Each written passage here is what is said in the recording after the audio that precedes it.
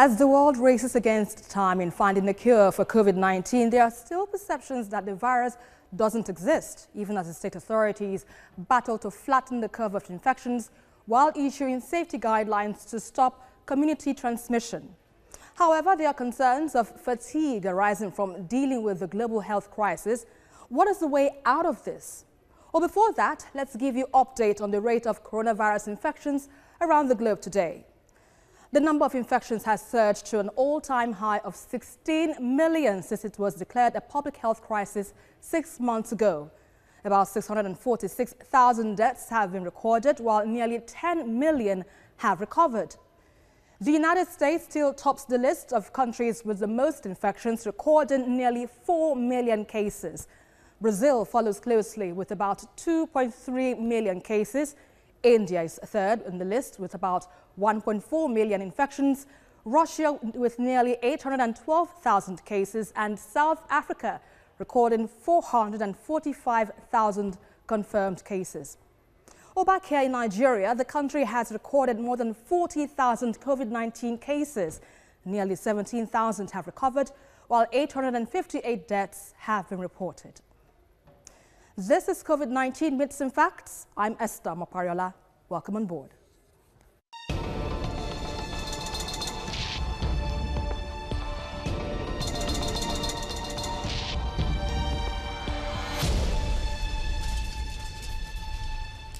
The World Health Organization is asking countries to adopt comprehensive strategies based on local knowledge of where the virus is spreading, rather than keeping borders closed to halt the spread of the virus.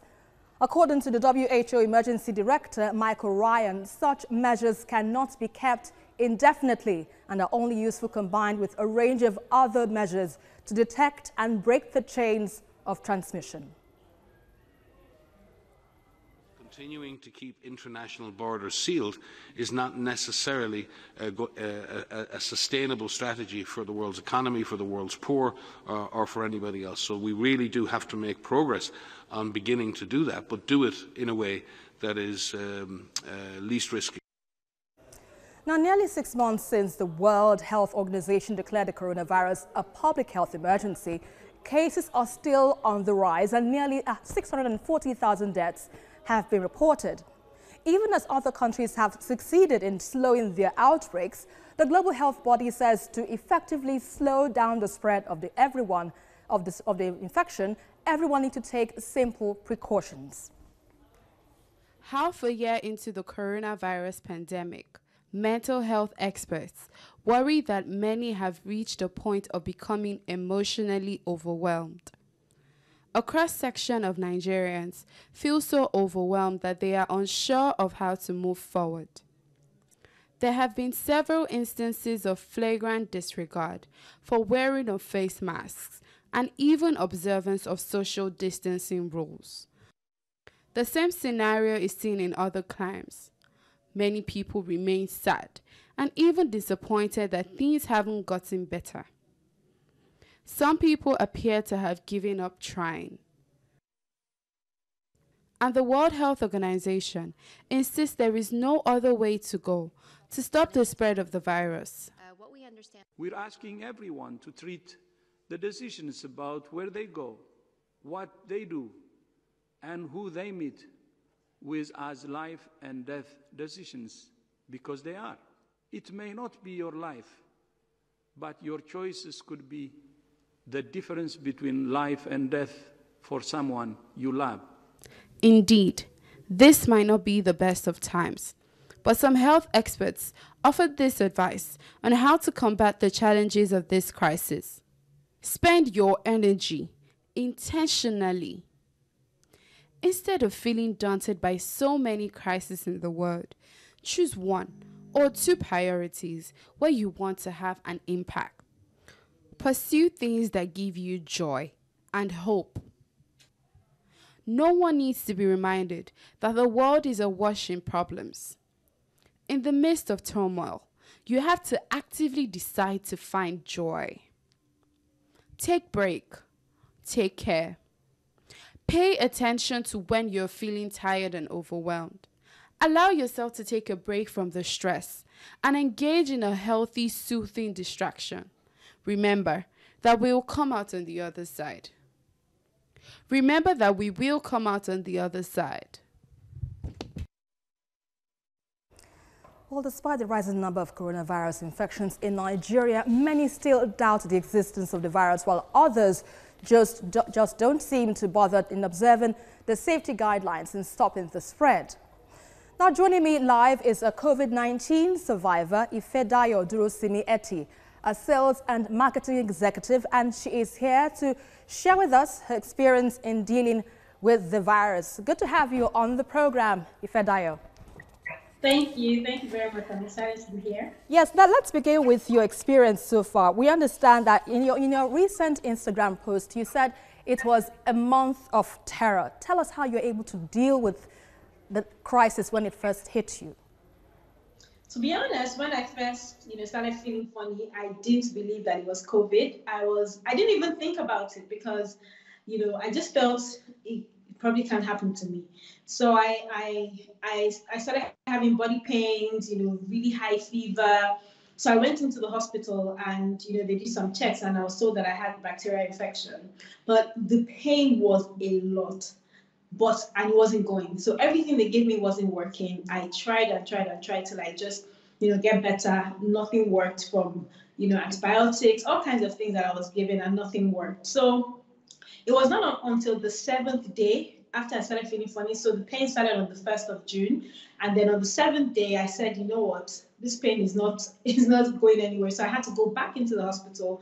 And then the doctor advised me that since they've given me everything that they can, and it's still not going, maybe I should just get tested for COVID. So that evening, I started making some calls and I decided to do a test and it came out positive. Indeed, quite a journey. But it's a month now since you've defeated this virus. Could you tell us how you feel right now? Do you have any symptoms, or are you better? Are you back to normal? Do you have any psychological effect whatsoever? No. So I feel very okay. I feel very alive. I don't feel any symptoms. But you mentioned something about psychological effect. I think that happens when you actually have it. So when I had it, because I have a very strong personality that, I can work through anything and all of that. But when I had it, it really, really broke me, especially because I was seeing people dying every day. So I started thinking, these people were here yesterday. What happened overnight? How did their case escalate? I knew someone who, on Thursday, he was okay, he wasn't really bad, and then Friday morning he died. So I'm like, what happened, in between? So it really got to me, and I was like, oh my God, please God, just help me through this season. And there was a night that I was really, really down. I was really sick. I started, my eyes, were turning and rolling, and I literally thought I was going. So, that whole period when, you cannot really see anyone, I had to isolate away from my family. I had to stay on one floor in the house, and no one was allowed to come in except someone was bringing me food. So I think that period was really, really, you're lonely, but thank God for social media. So at least I can still speak to people and WhatsApp calls and stuff. So it didn't really feel like I was alone, but it was really, really, it really, really affected me, especially because I couldn't really tell people at the time. Just very few close friends and family knew what I was facing at the time, and I was still, going on with my normal social media posting and stuff. So nobody really knew how ill I was. So it was really, really bad psychologically, but as soon as I got better, immediately I was told I was negative. It was like, something came over me, like some sense of energy, and, I was okay. And since then, I've been fine. So has all of this experience changed your perception about coronavirus? Oh, yes. I think, to be honest, I already knew a lot about the virus because in my community, I have a community of entrepreneurs, female entrepreneurs and professionals. We had already brought in a doctor who works in the anti-respiratory unit in the NHS in London. So he had already even spoken to us about the severity and how to avoid it. He also contacted the virus, obviously, from treating patients and all of that, Dr. Gupta. So I already knew the severity and everything. So it wasn't like, I was flippant or anything like that. I was very careful. I wore my face mask. I used my sanitizers. I used the face shield, everything. So I still have the same, respect for the virus. It's just the only difference is, I can come from a place of experience and try to like teach people through my own experience how to deal with it. And talking about teaching people, Ifedaya, I'm sorry for interrupting you there. Talking about teaching people now, what are your thoughts on people's disbelief about the virus, and how are you able to, ensure or make them understand the severity of this situation?